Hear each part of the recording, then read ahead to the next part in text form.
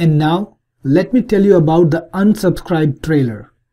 It's the video that you can set up to show the people who are not subscribed to your channel. When these viewers visit your channel, the unsubscribe trailer will start auto-playing.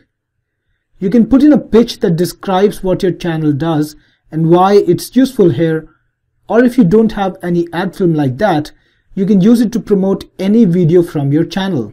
Personally, I often use it to promote the latest video that I upload. It increases the view count and the stats and helps rank the video better initially. This is a regular YouTube channel page, and the unsubscribe trailer is the big video over here.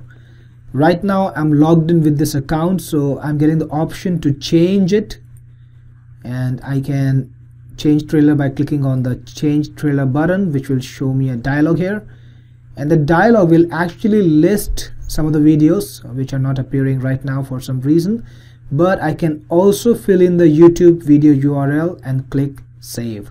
Right, I don't want to do it right now. The next thing is I want to show you how the video plays for an unsubscribed user. So I'm going to log out. So sign out, and we are going to go to the same page again. And as you will see, this is the unsubscribed trailer right now. Welcome to twomanenglish.com. And it automatically started playing.